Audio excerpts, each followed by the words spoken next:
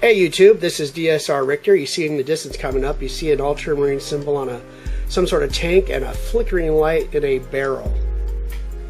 What you're seeing is my new project I'm working on. This is actually a display piece that I'm going to be entering in Templar Crusades upcoming tank contest on September 9th. That is not the tank, that's an old Razorback that I have. I'm just using for testing the size. I'm actually going to be using the Predator over there. It's in a plastic bag, not even starting to get together yet, so I'll hopefully get to work on that today and tomorrow. And I just wanted to show this off. This is like a little display piece. It's also very playable. And you see up here from my last video, my Marine Captain from Assault on Blackreach is finished. It turned out pretty well with all the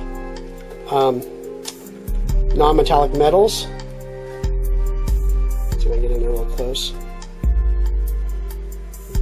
Not too bad at all. And also you saw in the background I was working on like about, I think, 7 orks.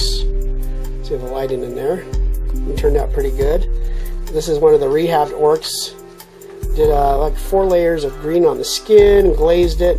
Trying to do a blue jean type of look. It turned out pretty good. That's got like I think a magic blue, then some Space Wolf gray, and another like I think another blue gray. I used a brush on top of it, and then the boots are all done in snakebite leather to give them kind of a almost like a moccasin look. And that is the update for today. I hope we'll have more in the future. Oh wait, hold on. And I wanted to show you this little project in the back. This is the little thing you saw flickering, the little barrel.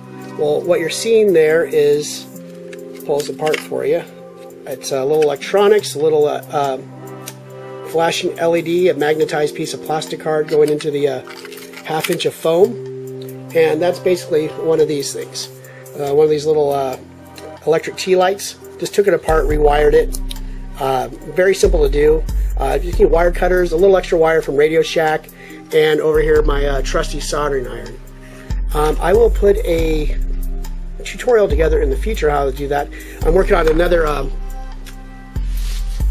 terrain piece right here with magnetized street lamps. They're not going to be electrified, but this is going to be it's a 1x1 piece of hardboard cut into half, then the 1/2 cut into quarters. So it's going to be basically one destroyed building with a floor on it, and these other pieces can be moved around the board if you need to be, or if you want to have, you know, more terrain and a little more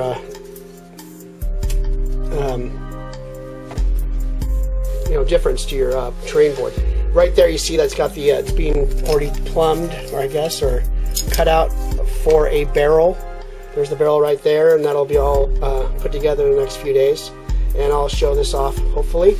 Then I'll probably get all this stuff painted together, both pieces. I'll just be get them all electric wired in, and then get all the sand in and filler, and then prime them and paint them together. I don't know if they're going to be the same paint scheme, probably not. That'll be one paint scheme, and this thing will be another paint scheme.